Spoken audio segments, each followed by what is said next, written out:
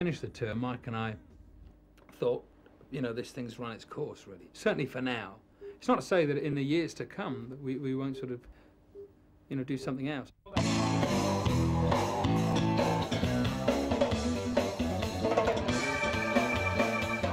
If you sort of wonder what I'm up to these days, well, I'm making a solo record.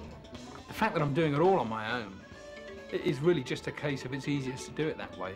The technology is around and makes it available for you to sit down and to play keyboards really quite well. And it's nice for me to be able to sort of to play drums on something that I'm doing for once, and play some bass and get my jollies playing some guitar parts. I have to put in a guide track first of all, but it'll be incredibly simplistic. Then I'll go in there and thrash 7 bangs out of the drums.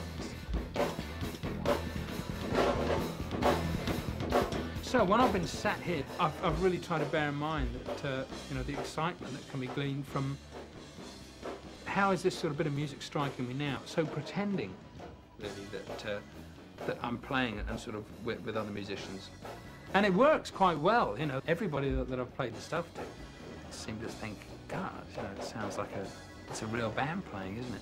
It's not easy to do that.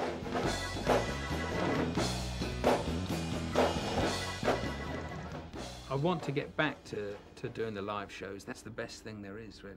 That's when you don't have to justify anything that you do other than get up on stage and say, look, this is what I do, you know, this is what this band's about, and this is what this current moment in my career is about, you know, and I'm glad you like the stuff I did before. I hope you like the stuff I'm doing now.